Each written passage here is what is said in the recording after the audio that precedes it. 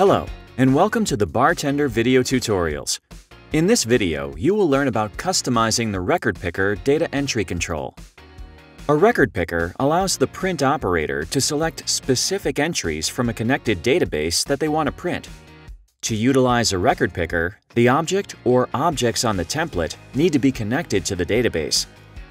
You will find the record picker listed in the Data Entry Controls drop-down menu towards the bottom of the list in the Database Records category. Select the record picker and place it on your form. Adjust the size of the record picker to your liking. The record picker will appear on the form at print time as it appears in the design area.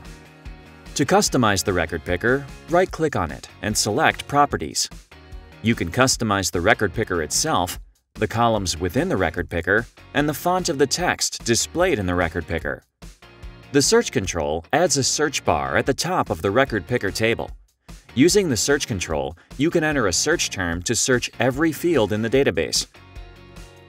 You have the option to show or hide the search control on the record picker.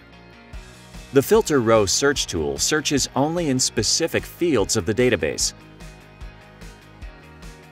Again, you can choose to show or hide the filter row. These three checkboxes allow you to configure the columns inside the record picker. If you enable Show Column Headers, you will also be able to lock the column order and the column widths. If you do not lock the column order or column widths, you can adjust these features by hand on the record picker control itself. If you choose not to show column headers, all columns will be locked in place with a fixed width. The Sort By feature allows you to select a specific field which will display its contents in alphabetical order.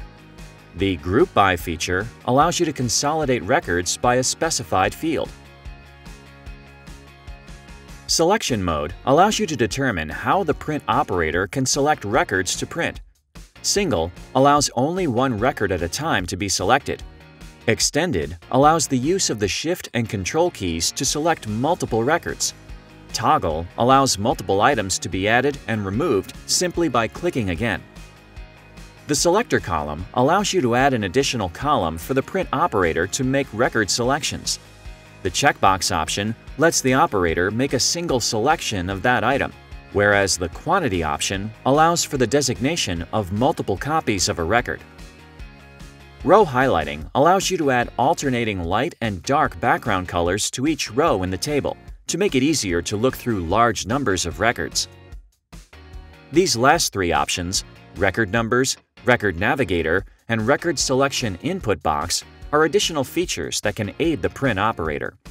Record Numbers provides a column that numbers each record. The Record Navigator is a tool at the bottom of the record picker to assist the print operator with browsing the record set.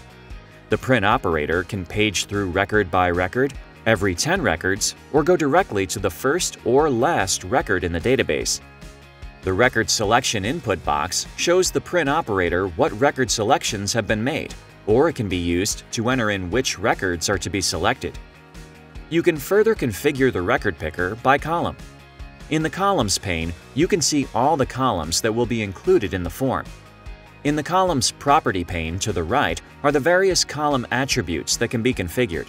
Since the first column is highlighted, we can adjust the appearance of this column by selecting an attribute like Background Color and opening the corresponding menu to the right of the attribute. Here you will see the options available for this attribute. At the bottom of the Column Properties pane is an explanation of that attribute. Again, with the bold attribute, there is an explanation at the bottom and the option box to the right. The Size Adjustment attribute allows you to enter in a whole number to adjust the point size of the font within the column. Display Name allows you to change the name in the column header. In the Layout section is an attribute called Visible. This lets you hide a column. If you select No as the visible attribute, the column will not appear on the form. However, the column is still present and can be made visible at a later time. You can configure any or all of the columns in the record picker control. You can also change the column order by using the blue arrows at the bottom on the Columns pane. Select the column you want to move and click the up arrow to move it up, or the down arrow to move it down. If you have fields in your database that you do not want to include in the record picker, you can delete columns altogether instead of just hiding them. By default, BarTender automatically creates columns for each database field in your database.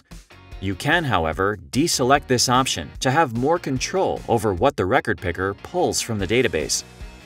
At the bottom of the Columns pane, next to the blue arrows, there is now a red X, which you can use to delete a column. This other icon allows you to add a new column if you choose to add columns back to the record picker. The Resize All Columns to Fit Width of Record Picker option will automatically resize the columns to fit inside the record picker, eliminating the print operator's need for any side scrolling. The Font pane allows you to change the typeface, font style, and the font size for all of the text in the record picker.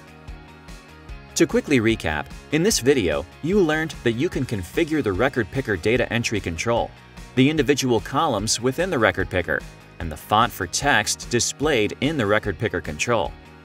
If you still have questions about this process, consult the BarTender help system or check out our other videos.